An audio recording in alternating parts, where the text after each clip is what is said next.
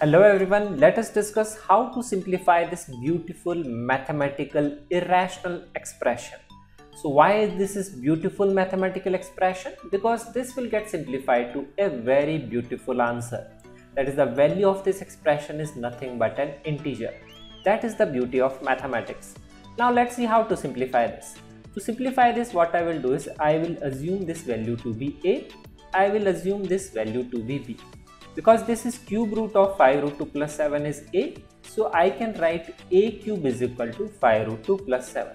From here I can write b cube is equal to 5 root 2 minus 7. So now how to simplify next step? So in the next step what I will think is I know a cube and b cube. So I will try to generate a cube and b cube here. And how would I generate a cube and b cube here? I will take cube both the sides. I will do x cube, it will become a minus b whole cube. Because a minus b whole cube will generate a cube minus b cube minus 3ab a minus b. This is the formula we have applied. It will generate a cube minus b cube. We know both the values a cube, b cube. We can easily find a cube minus b cube, that is nothing but equal to 14. Because 5 root 2 will cancel out, 7 minus of minus 7 will become 7 plus 7, 14. So now to find the value of x, we know this value, that is 40. Next step, we will find this value a multiplied by b. Now how we define this value? What you can do is you just can simplify here, that is multiply just these two values. Even I can multiply a cube multiplied by b cube, because that will give you ab whole cube. By that you can easily find ab. Now this kind of expression is very quite common in mathematics. That is, these are the irrational conjugates of each other. 5 root 2 plus 7, 5 root 2 minus 7. So this is like alpha plus beta, alpha minus beta. If you will multiply these two, it will become alpha square minus beta square.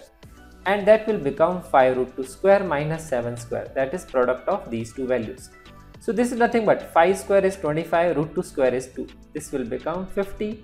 This will become 49. So 50 minus 49 is nothing but 1. So AB whole cube is 1. So you can easily find AB by taking cube root.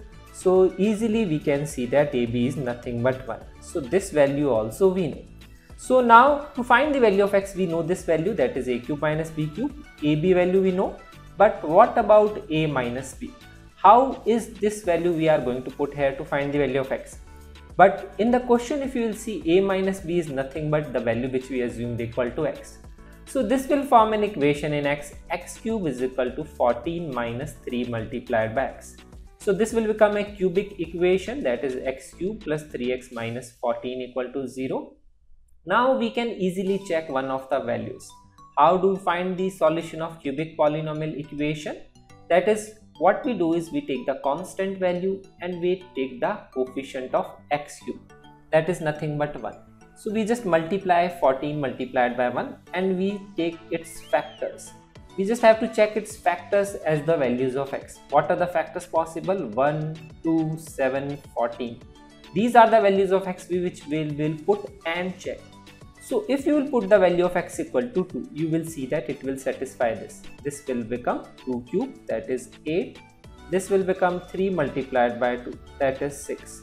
Minus 14. So we can say that it is 8 plus 6, 14 minus 14 equal to 0. It means that x equal to 2 satisfy this cubic polynomial equation. That is how you simplify a cubic polynomial equation. If it is given, you have to do factorize. So x equal to 2 satisfy this equation. It means x minus 2 is a factor of this equation.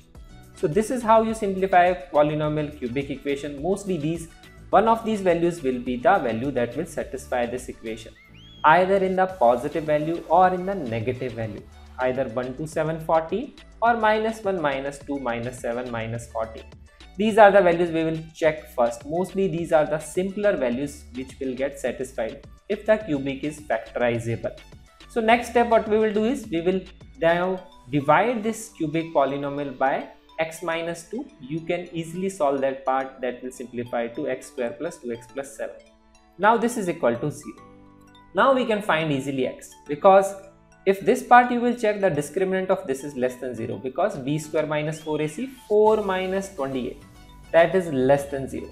discriminant is less than 0, it means there is no real value of x from this. There is no real x, but we have to check whether there will be real value or not. By looking at the original expression, if you will see, this is also a real value, this is also a real value. So this will get simplified to a real value only. So the answer must be a real number, so that will not take from here.